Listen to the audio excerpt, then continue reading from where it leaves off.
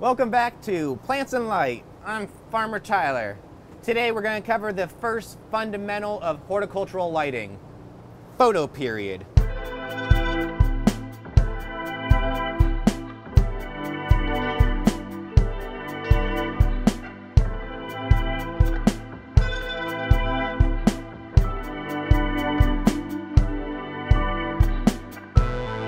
Photoperiod is simply the duration that a light is on during a day.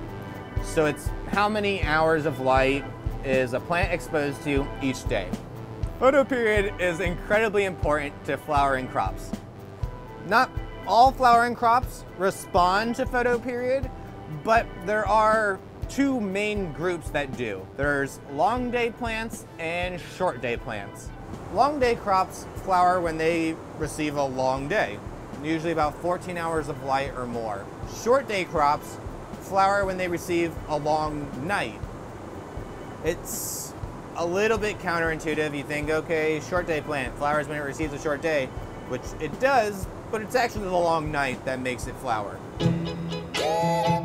Knowing that it's the dark period that really triggers flowering, you can manipulate this by interrupting the night.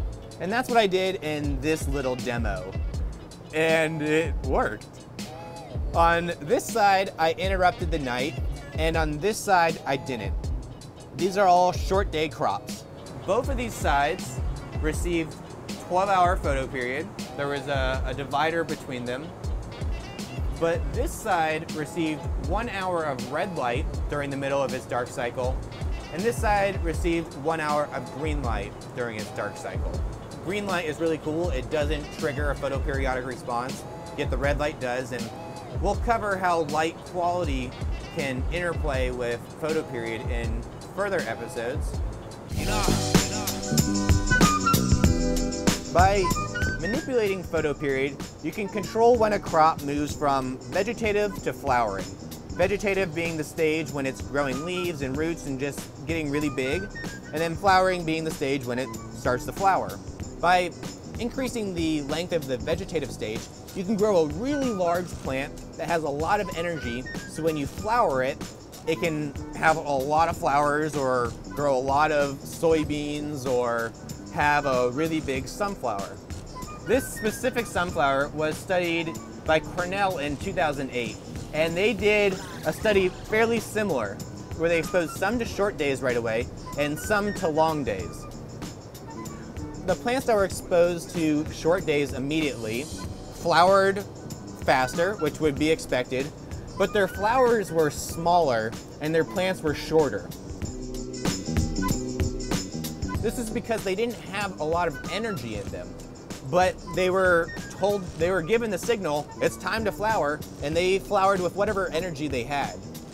The plants that were exposed to long days and then flowered had a lot of energy they had amassed during that vegetative stage. So the sunflowers grew really tall, the flower buds got really large, and they were more marketable. Let's say you are a grower that's growing sunflowers for a farmer's market, and you know that the Thanksgiving farmer's market's gonna be super busy, you're gonna sell a lot of sunflowers, and you need to have your sunflowers timed to flower perfectly so they're ready for that market. Well, you might start them vegetative early. You might go a couple months early and they're getting nice and green and they're getting big. And then a month ahead of the market, you know, oh, I gotta start flowering, so they're all ready, all at the same time, and they're gonna look great.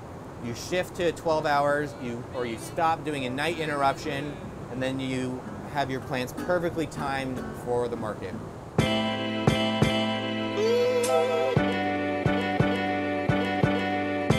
Controlling photoperiod for flowering crops is not only great for targeting a specific harvest date, like the Thanksgiving market example, it's also great for targeting a specific crop height. So in a grow tent like this, it's easy to run into a height limitation, where you need your crops to flower before they get too high, which is pretty much what happened on this side perfectly. The sunflowers flowered immediately, so they didn't hit the light. But on this side, even though I'm gonna have some really nice, vigorous, tall plants that could make large flower buds, they're already touching the light, so they're already gonna be too big. So there's a lot of ways to manipulate photoperiod for flowering crops to get what you want. Harvest date and crop size and flower bud size. And there's also an advantage for controlling photoperiod for leafy greens.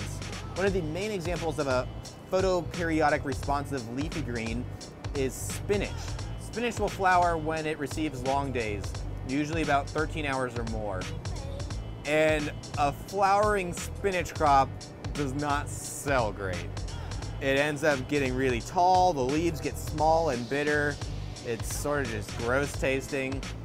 So a leafy greens grower will also want to control photoperiod so they can have the best quality spinach.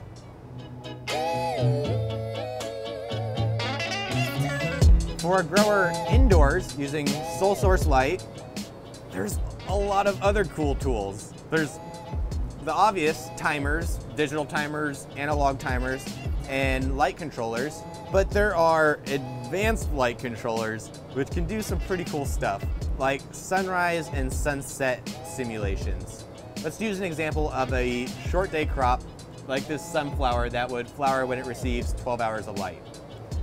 Using a sunrise and sunset simulation, you can actually increase that photoperiod to about 13, 14 hours by having a sunrise in which the light slowly ramps up power and slowly increases its intensity, and then having a sunset where it slowly ramps down its intensity. So by doing this ramp up and ramp down, you can still keep your plant flowering in its short day photoperiodic response, but you can actually add a little bit of energy to its growth. You're giving a little bit more photosynthetic light at the beginning and a little bit more photosynthetic light at the end. And all of that just can help increase the overall growth of your plant. This is a feature seen on the PX1 controller, which controls the Phantom 1000-watt double-ended high-pressure sodium lights, which I'm using in both a greenhouse and I've also used indoors. And then there's programmable LED controllers, where you can not only ramp up and ramp down the power, you can actually manipulate the spectrum. These programmable LED lights have 3 different colors that can each be manipulated to further simulate sunrise and sunset. In nature, a sunrise and sunset have light that is shifted towards red. So you'll have a little bit more red and far red light than you might during the normal day. The ability to manipulate light quality, that's light color, that spectrum, and photoperiod, and bringing these 2 fundamental factors of horticultural lighting together adds all these other opportunities to increase plant growth while still getting the desired results of having a flowering crop that's growing fast and producing a lot. All of the fundamental factors all have some interplay. So you have your photoperiod, you have your light quality, and then you have your light intensity. All of these are going to interact. We're going to get into these interactions and cover all the fundamentals in the coming episodes, and I hope you join me. This video series was made possible with support from Hydrofarm. In this episode, we saw a variety of timers. We saw the Autopilot PX1, the Activi green LED work light, cap light, and we saw the PowerPar red LED and the Solar System 550. So many products to make this science real. Thanks, Hydrofarm.